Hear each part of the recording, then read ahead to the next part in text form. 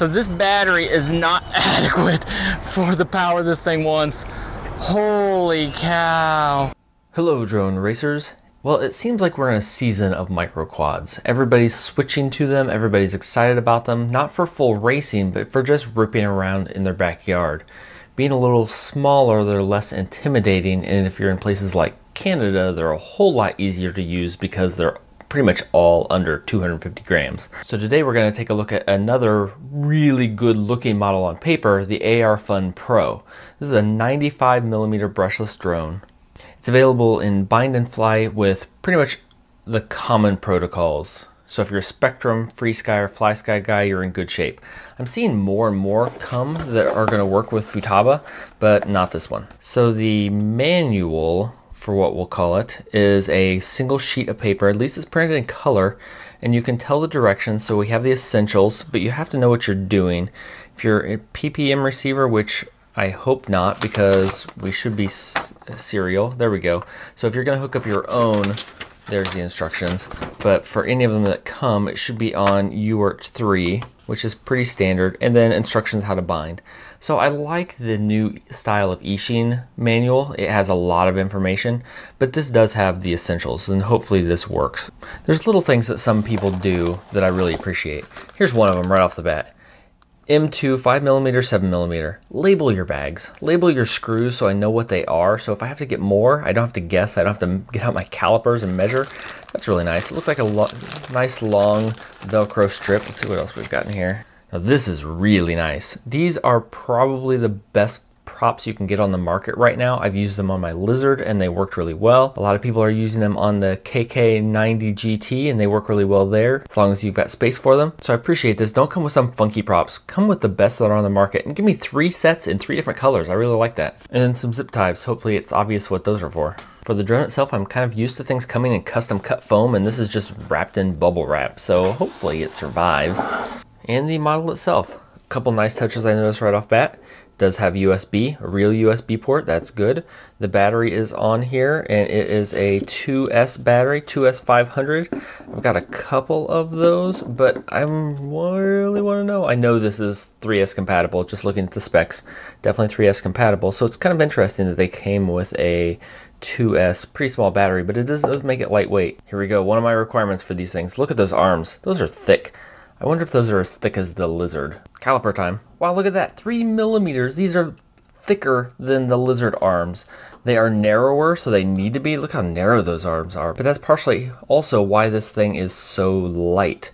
I mean, it doesn't weigh anything, I can just tell. I don't have props on it yet, so it's not totally fair, but still super duper lightweight on this. Fixed camera angle, but it looks like it's a pretty good angle. And if you try and force it into more, you're probably going to get in the way of the frame here. So, but that's not bad. That's not too bad. We can work with that. Motors are 1104 7500, so they're faster. So they will work better on 2S probably than the Lizard. I'm going to mention the Lizard a lot because that's what the main competition is at the moment. The receiver is on top here, and I can't tell what it is, and I also can't see a bind button, so I think I'm actually gonna have to remove this plate in order to bind it, which is not favorable but tolerable, I guess. It's pretty easy, 4 screws. It looks like it will slide right off. If I recall correctly, because it doesn't say, this is only a 25 milliwatt transmitter, which is okay, but as fast as this thing might be, I might want it to go farther than that. It's partially going to depend on what this receiver is. It does not look like an XM. If this had an XM Plus in it somehow, then I would definitely want more than that because I would be sacrificing a ton of range. But I think they need to be paired. If the range of this is pretty small, the range of this can be small. But one of the things that got me curious is this hole right here. That sure looks like a VTX mounting hole to me. So I want to know if I can upgrade this. I don't have the width problems that I do with the Lizard, so a wider camera like a Runcam Micro would fit in here just fine. I think a Micro would fit in there without a problem at all. It would take up all the space. I would have to add a VTX, which could maybe go and connect through this hole.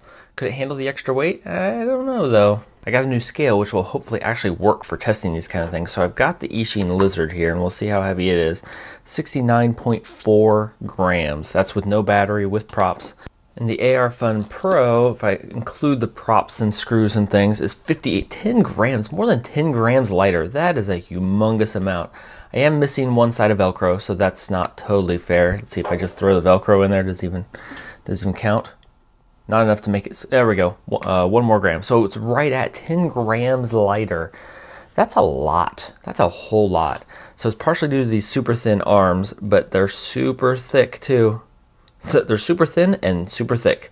Hopefully it's a good combination. They're darn near square. I just noticed they even beveled the edges, so hopefully that makes them last longer and stay in one piece. It's a really nice extra touch. The other thing I noticed is the bottom is completely flat, so hopefully the battery stays in place better. I have had a lot of problems with the Lizard and the battery staying in place, partially because there's so much stuff on the bottom. It's hard to get a good flat surface, so hopefully I don't think that'll be a problem on here at all. For these bind-in flies, I actually like to try them without going into beta flight and doing all my own programming, because you should be able to just bind and fly it. So we're gonna see if that works here. I have to take the top off. It's kind of interesting. It needs Phillips screws. Like, I don't see Phillips screws. Usually they're Allen wrenches, but it's Phillips screws. This is the FrSky version. It kind of looks like an XM Plus, but there's only a single antenna coming off of it, and it is soldered on, but it does say FrSky on it.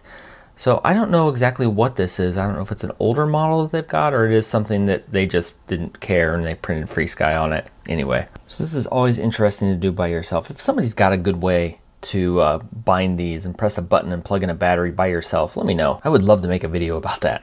So I've got the button down. I've got the battery connected. So I'm sitting. Shh. There we go. So that blue light just turned off. I think that probably means I'm bound. And then it flashes. Yep, that definitely means something. So we'll unplug that. Plug that back in. You see there's no props on, so we'll have no throttle. Okay, if I hit my arm switch, what would I would expect to be arm? Nope. Nope. Nothing? Okay, so yeah, it's bind and fly, but they didn't set it up. So you have to go into beta flight. Hopefully it's a fairly up-to-date version of beta flight. I've had this happen a lot, so I'm actually gonna link up in the corner to another video that I go through that sets up the process there and not do this one from scratch. So if you need help getting beta flight set up, click there and then come back and watch the rest of this review.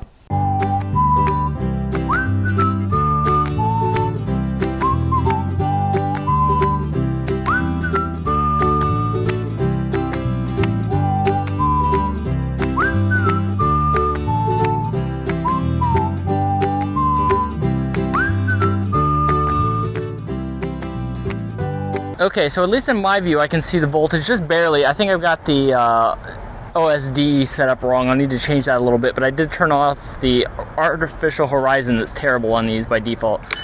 Now we've got armed, and let's see how it looks. This is on the 2S, I should say. Let's see, turn to air mode. This is on the 2S that it comes with. Seems pretty quick. I think the defaults are PIDs are in place for beta flight. Wow, it's real fast. So it goes up fast. Let's see, RSSI is not working on this one at least. Seems like it could use a little bit of PID tuning. So if I'm at full throttle, see how fast we're going. We are getting brownouts already. Whoa, uh-oh, where are we? Level? Okay, so that's why I always recommend having stable enable. I was able to flip right back to stable, and it would at least level itself out, and I could get to a point where I could see. So now we can go back. So we were out of range there. That was not a huge range out of it, and my battery was sagging. My battery's sagging already. It was a little low already, to be fair, because it took me a minute to get get everything in place. But let's go try a 3S. Okay, now we have 3S in. We'll see how it does, and I've got the 2S on the charger. We'll see if we can get another flight in before it storms again. Okay, we are armed, and we're not doing anything. Huh. It won't arm. The beeper won't work either, interestingly, but the air mode works. Huh. All right. Well, we'll check this out and see what's going on. Time to get a laptop. All right, I got the arm in 3S, but I had to do it connected to a computer, so we'll do some more testing on that here shortly. For now, I think I can at least get it to fly. There we are, armed. There we have propellers. Whoa, oh, that was a desync. That was a brownout or a desync or wow is fast.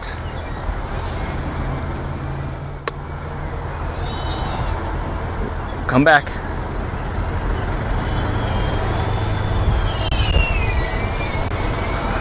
So this battery is not adequate for the power this thing wants. Holy cow. Battery's complaining, but I can barely see it. Yeah, I'm gonna ruin this battery. Worth it. Wow!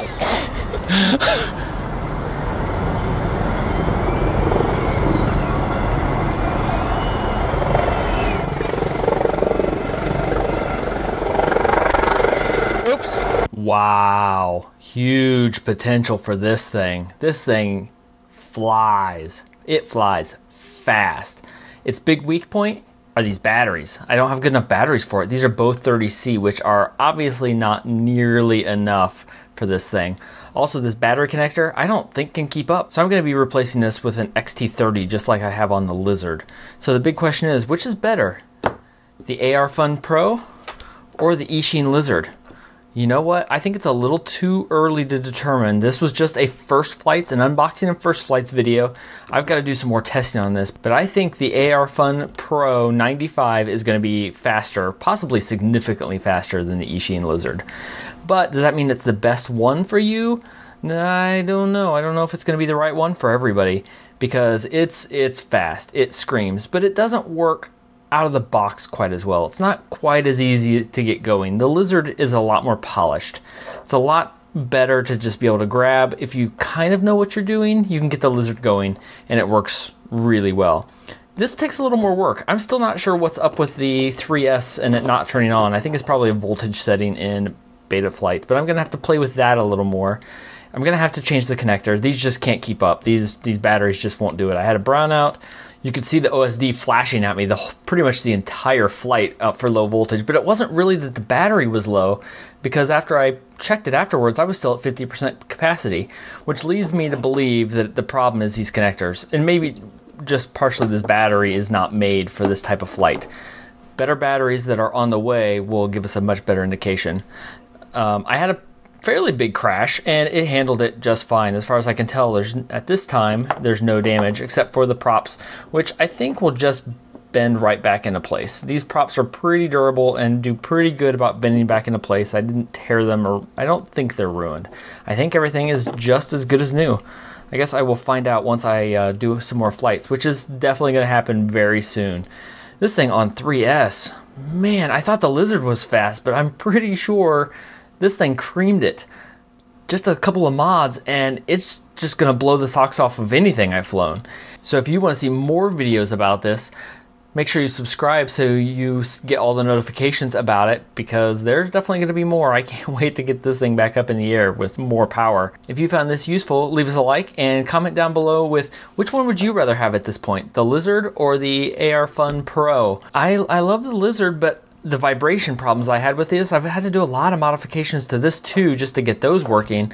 I didn't notice that at all in this. There was no vibration in this at all by comparison. Even with the 3S on full power, I could barely keep up with it in my head, but there was no vibration. It was very, very smooth, very, very fast. So I don't know, I'm gonna reserve judgment for the moment. I like them both. I like them both a lot. But there's one thing they won't do, either one of them very well, that I have something else in this scale that I'm going to try very soon. So stay tuned for that also. So until next time, remember, I really don't think you can go wrong with either one of these. I think they're both really, really sweet and we are being very spoiled by options right now.